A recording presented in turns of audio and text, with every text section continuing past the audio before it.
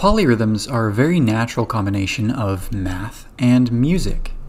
And today I'd like to share with you a method I recently found to make interesting polyrhythms using a topic from advanced math. But first, what is a polyrhythm? In some sense, the structure of a song is defined by the number of beats per measure. Most songs have 4 beats per measure, but some have another number like 3 or 5. And a polyrhythm is a combination of different values. So you might have 3 against 4, or 4 against 5. And you can make more complex polyrhythms by making these numbers larger, but you can also do that using cyclotomic polynomials to make what I call cyclotomic polyrhythms. To understand what cyclotomic polynomials are, first let's consider the equation x minus 1 equals 0. And the solution to this is fairly simple. X equals 1. And if we plug in x, we see that yes, 1 minus 1 is 0. What if we add a square in there? What's the solution to x squared minus 1 equals 0? Well, again, x equals 1, because 1 squared minus 1 is the same as 1 minus 1 is 0. But we get a second solution. X could also be negative 1, because that squares to 1. So here we have 2 solutions to this equation. Now let's think about x cubed minus 1. How many solutions would you guess that this has? Well, again, x equals 1 is a solution, but this time x does not equal negative 1, because that would give us a result of negative 2. So, is 1 the only solution, or is there something else?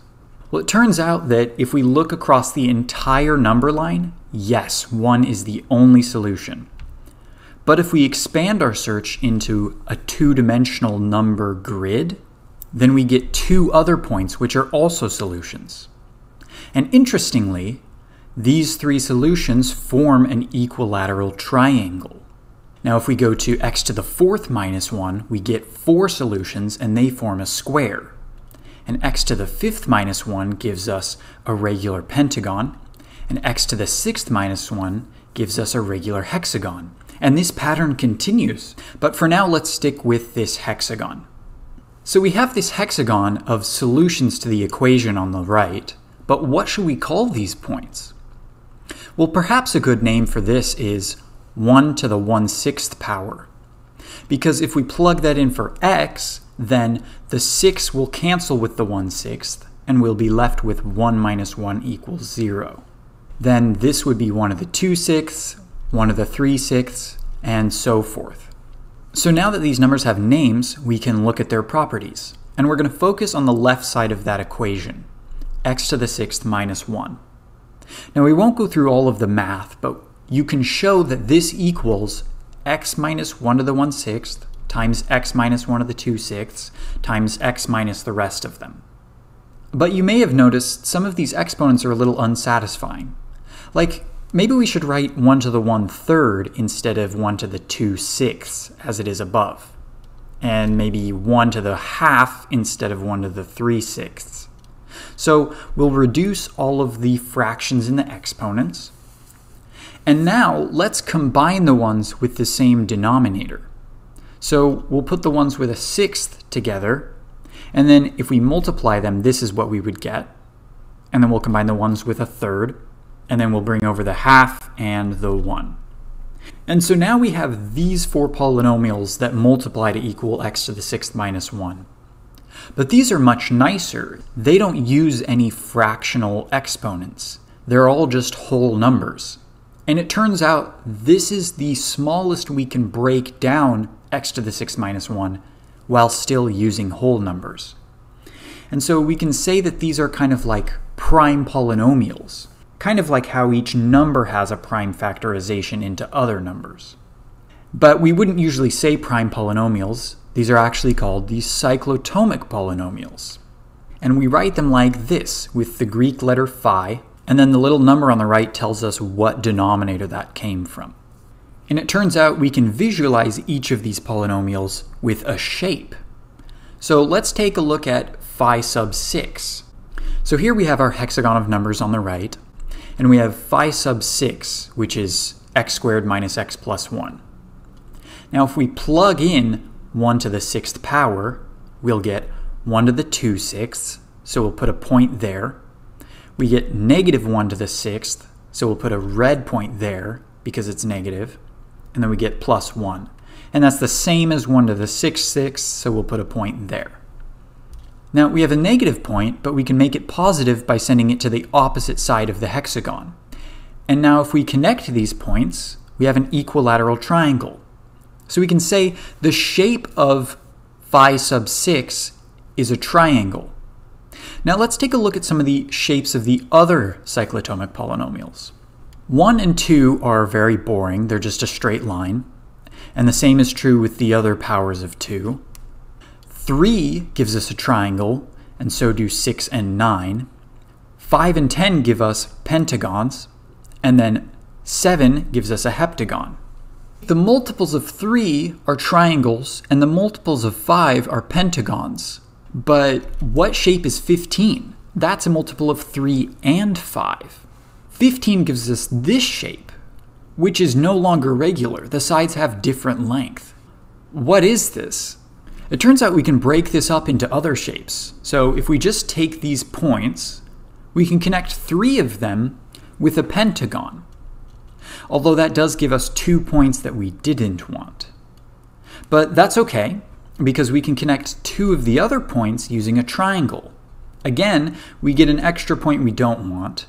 But now we have 2 points that are opposite from each other, so they cancel each other out and we can remove them. And then once again, we can add a triangle, and then we get 2 points that are opposites and we can remove them. And so now we have a much more natural way to think about that shape. And we can say that that shape of 15 is equal to a pentagon plus 2 triangles minus 2 lines. And so we could use that to create a polyrhythm that's 5 against 3 against 3 with some beats missing. And that sounds like this. But why is 15 special? Why did we get a weird shape for that? Well, it turns out that's because 15 is 3 times 5, which are 2 different odd prime numbers. Okay, so let's look at something else with that property. The next one is 21, which is 3 times 7. With 21, we get this shape, but we can break that down very similarly. So we see this equals a heptagon plus a triangle, then we cancel some points, plus another triangle, cancel some more points. And again, we can use this to produce a polyrhythm, which sounds like this.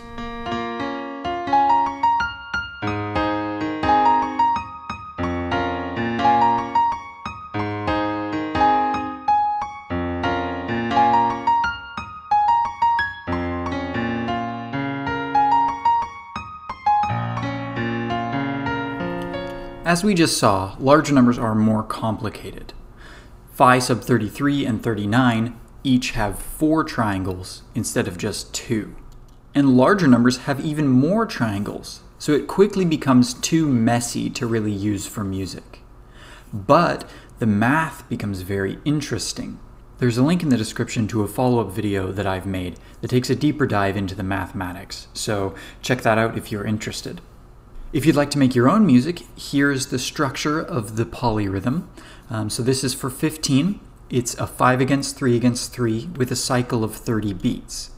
The 5 falls on 1, 7, and 25 with the missing beats grayed out. We have a 3 on 8 and 18, and then another 3 on 14 and 24. Here's the structure for phi sub 21. And for phi sub 55, which I didn't cover, but it has a pretty nice structure. Let me know in the comments if you end up using any of these, and thank you for watching. I hope you enjoyed learning about cyclotomic polyrhythms.